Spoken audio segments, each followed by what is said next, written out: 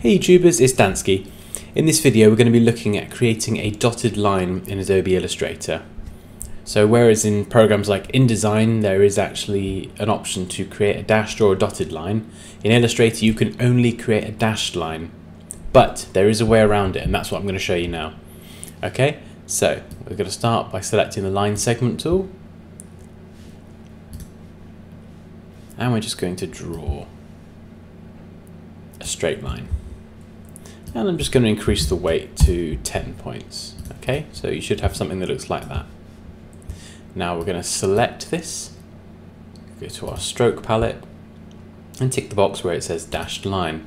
And we're going to keep the dash at 0, but set the gap to somewhere around 40. And this is going to be the space between each of your dots.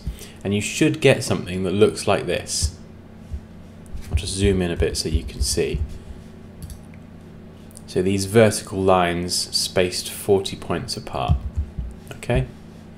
So now the last step is we just need to select what we have so far, and by default you should have butt cap, which is a square end, and we're just going to select round cap, and that will create the dots.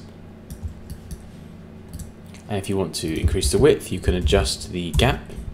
As you can see, it increases the space between each dot, or you can shorten it and make them really close together.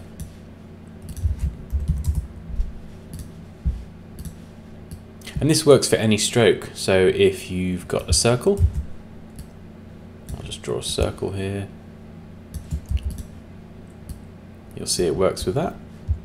Or conversely, if it have some lettering. So let's bring that.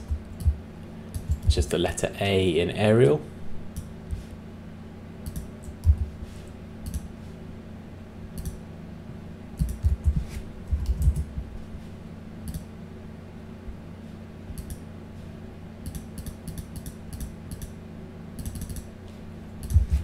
Make this a bit closer together.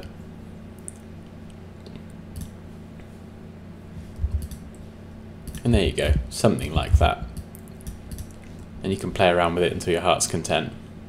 Okay? Well, I hope that was helpful. When someone showed me that, it was absolutely amazing, that nice little shortcut. So if you enjoyed this video, please leave a like below. Let me know what you thought in the comments below, if you knew that or if you didn't. And I'll see you in my next video.